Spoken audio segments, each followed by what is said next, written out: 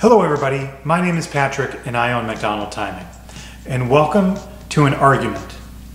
See, for the last 9 years, my wife and I have been witness to a nightly race, and it's finally time to determine who's the fastest.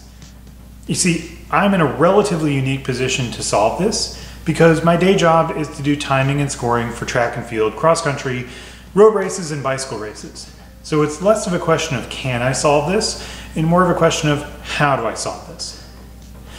So all of my choices are from link system developers in Massachusetts. They're all FINISHLYNX cameras, and they're all from different ages. This is my original camera. It's an FINISHLYNX 2000. It's high resolution and black and white. And the black and white means it might be a little bit better in the low light conditions. About 10 years ago, I came into this camera. It's an FINISHLYNX 2000 Plus, and it's the first color camera in my possession. And this is my latest camera.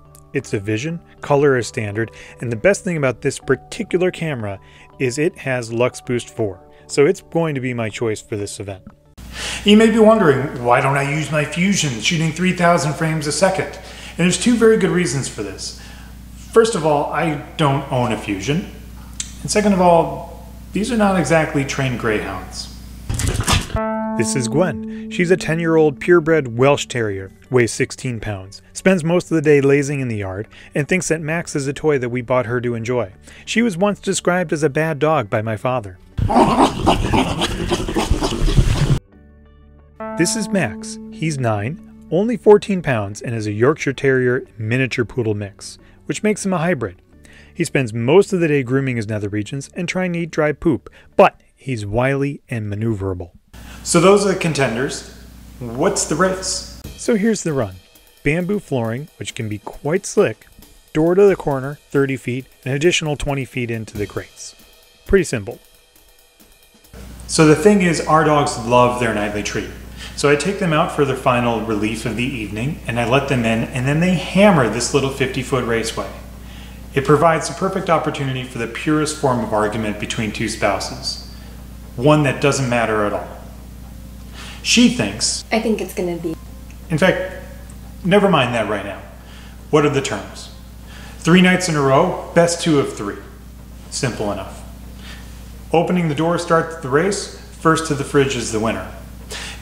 And I think Max is gonna win. Yeah, he's a little smaller and he's not quite as powerful, but the corner in the middle is going to be very important, and he's far more maneuverable. So, let's get to it. So in the first race, Max gets off to a great start, comes around the corner, and gives up just a little bit. Loses a little traction. Gwen wins.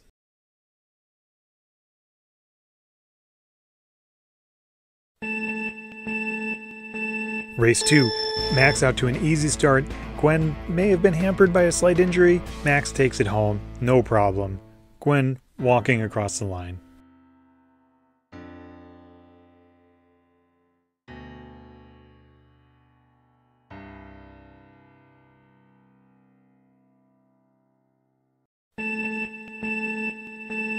Final race. Max is off to a great start, comes around the corner, and loses a little grip, and lets up at the line.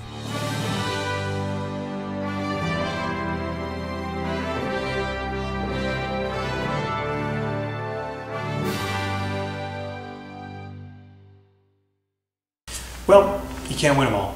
But for the first time since 1974, I'm wrong. But it couldn't matter any less.